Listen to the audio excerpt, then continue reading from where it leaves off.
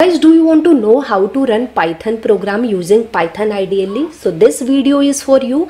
Hey guys, welcome back to my channel. Guys, in today's video, I will be showing you how to install Python ideally and how to create and run Python program using it. So let's start the video. So guys, you can open any of your favorite browser and just search for Python download. And here guys, you can see the official website python.org. You need to just click on this download Python link. Guys, it will redirect you to download page of Python, and here you can see latest Python download is available. I'm going to install for Windows, so I will be clicking on this link. If you want to install for some other operating system, you can just select this option. So let me click on this button, and guys, you can see my download has been started. It will not take more time guys, and you can see my download is done.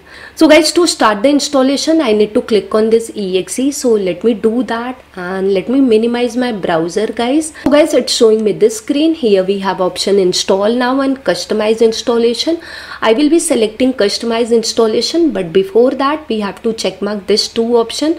The first option is what? Run Python as admin with the admin privilege, and second, add the Python path to environmental variable. So just check mark this and click on this customize installation, and here it's showing a different optional feature. So keep everything default. Here we have pip, which is used for installing Python packages, and click on next button. Now guys, under advanced option, you have to check mark this first option, that is install Python for all user. And here guys, it's showing me the installation location for Python. If you have any reason, you can click on browse button and change the location, and then guys, click on install button. My installation has been started. It will take a while, so we will wait for it. Okay guys, so you can see my setup is done. It's showing me Python installation was successful. Now I'm going to simply click on this close button. After this guys, we will be verifying the installation. So for that, we are going to open a command prompt. So in search box, simply type cmd and here select command prompt, and now here type a command python space hyphen version. So guys, it will show you the version of Python. So it's not showing any error. That means the installation is successful guys. Now to run Python program, you have different ways. I will be showing you how you can run Python program using command prompt. Also, I will be showing you how to run using IDLE. So to run using command prompt, here simply you need to type Python. You can type py also and hit enter guys. Now you can see it has taken to Python shell. Now here you can type any command and it will show you output. So here I am just typing any expression. So you can see it has shown me output. I can type any print statement also. So here I have simply type one print statement, and you can see guys, it's showing me output of this print statement. So now I will be showing you how to run Python program using IDLE. So let me close this command prompt, and here in search box I will be typing IDLE, and you need to just select this Python IDLE.